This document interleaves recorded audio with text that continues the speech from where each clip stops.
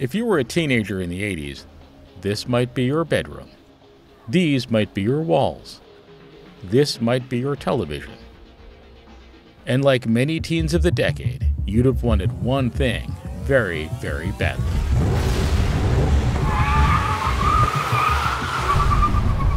When Countach was launched, it was like to see a rocket and not a car. If you were a celebrity, a financier, if you were somebody building companies, artists, this is the car that you had to have. Very aggressive, very unique, very polarizing. The Countach was the logical evolution of the Miura.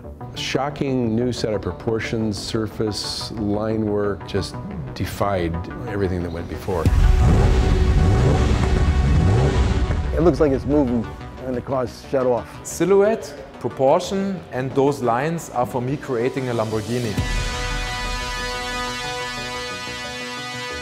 Beh, mi verrebbe da rispondere perché non è stato fatto niente di meglio dopo, però.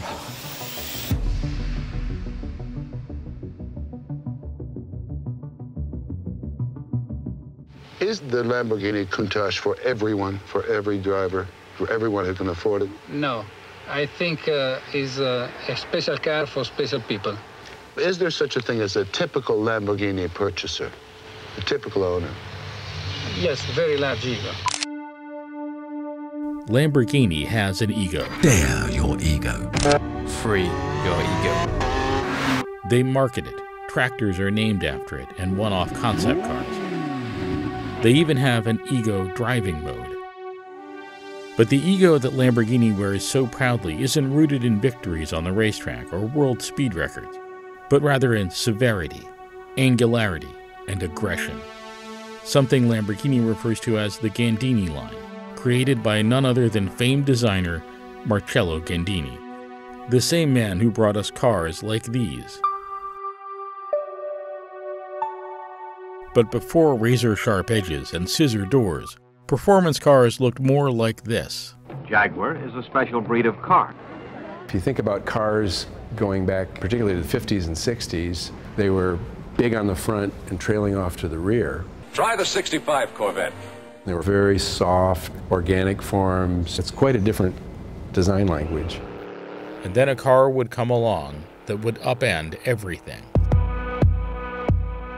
All'inizio novembre del 1965 tutto lo staff Lamborghini fu in visita alla Bertone per vedere se Bertone poteva essere interessato a dare un vestito a questo telaio che era stato presentato a Torino, dovuto poi essere la Miura. And while in form, the Miura would look like other performance cars of its time, under the sheet metal, a revolution had occurred. At the time, all the winning racing cars already had the engine behind the driver. All the high-performance car manufacturers were still producing cars with the engine in front. And so I told Mr. Lamborghini, why we do not make a car with rear engine? And Mr. Lamborghini immediately said yes. Do it. Immediately. Yes, do it. And with the engine out of the way, meant the front could go lower and lower and lower, till we arrived at what is often referred to as the wedge. Diciamo in questo caso con la Caravan il 68 si è un po' dimenticato queste forme più gradevoli all'occhio per cose molto più dure, un po' estrema. The forward-looking design embodied in this experiment on wheels. These forms, before Gandini and others got a hold of them, had mostly existed in the aeronautical world, model competitions, and science fiction. Now it had become the automotive trend of the 70s. Turn the engine longitudinal, push the driver way forward, back to the early, the fighter plane reference where the canopy is forward and this long tail, all that power back there pushing the capsule where the pilot is. I mean, that's the imagery. And the Countach was the ultimate expression of the wedge. The Gandini line was explored in the late 60s and 70s by different Italian cars, but the one that you could buy that was realized was the Countach.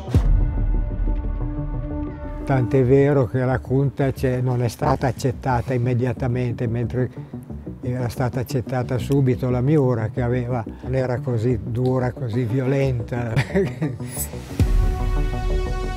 If also today you see our car, you see that you can identify so many lines of the Countach, and this really is a kind of message that we receive from Gandini.